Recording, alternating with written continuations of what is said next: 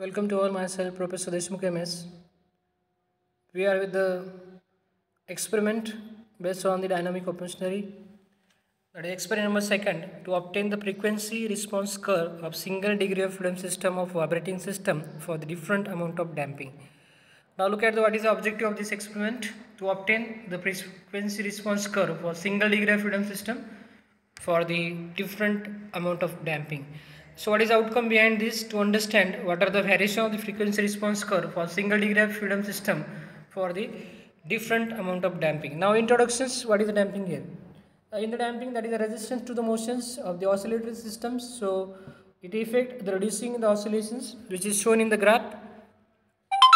So what are the types are available with us? That is the dry frictions, viscous frictions, structural frictions, slip or interfacial frictions. So dry frictions means what? There is a friction exists at the contact of the system. That's why it is known as what? Dry frictions or the Coulomb damping.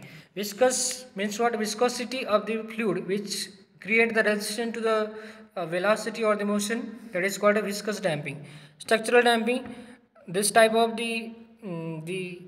because of the internal frictions are available at the molecules. Okay. Another that is slip or interfacial damping. The energy of vibration is dissipated some gradually with the dissipation of energy, and it create the resistance to the motions of your during that particular fluctuating load.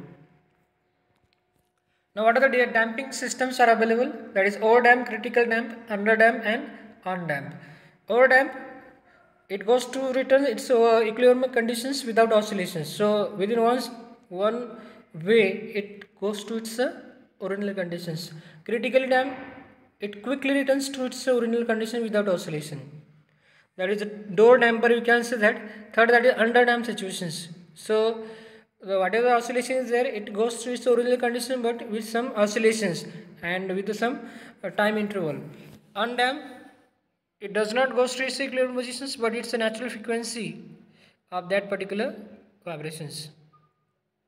Typically graph of systems, that is being pink shows the strong damping, the vibration goes on decreasing.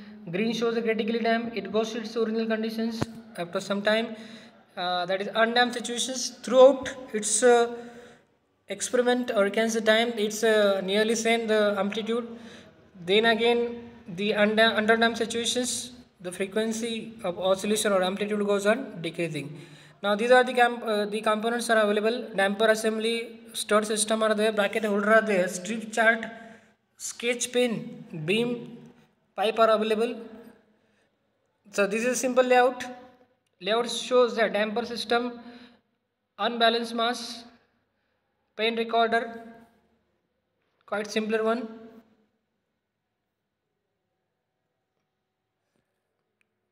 This is the experimental procedure. We have to arrange a DC motor, some amplitude we have to adjust, and take the three readings, that is under damped situations, variation in the damping, and with that particular plot the graph.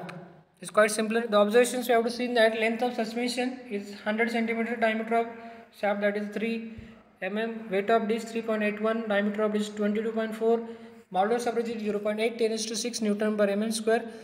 So this is the particular graph that we have got after some experiment.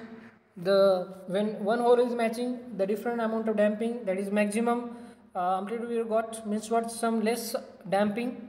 Then again the two hole match means what? Again there is a less the maximum damping we are provided, less amplitude you got. And at the last, that is a three hole close, means what? The damping will be more, the amplitude will be less. Now this is a conclusion that the damping increases with amplitude of vibrations decreases. Means what?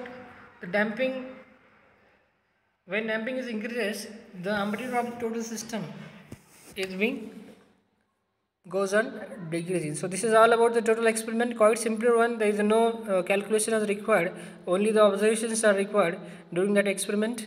So thank you to all.